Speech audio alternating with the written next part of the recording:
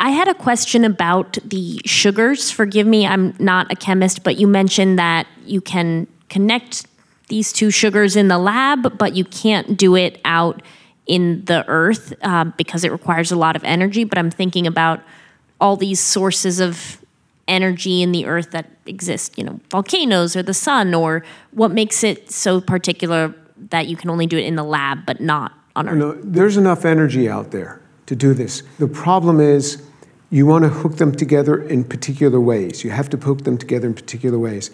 And they end up hooking at the wrong sites. That's what happens. And so in the lab, what you do is you take human-designed groups and you block all the other positions, and then you hook just the two remaining positions, and then you deblock them.